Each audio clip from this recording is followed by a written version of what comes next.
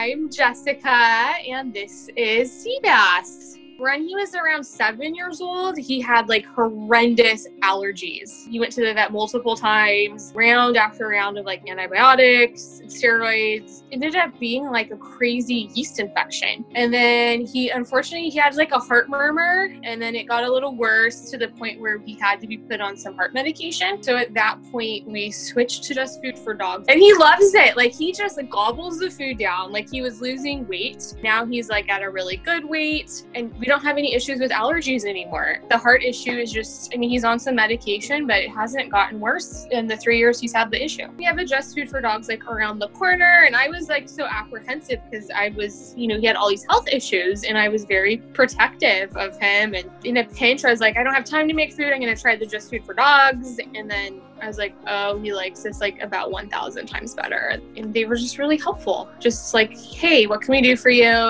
And I just love that you saw real food like being prepared there, and it's prepared every day and you can smell it. It's like a restaurant for dogs.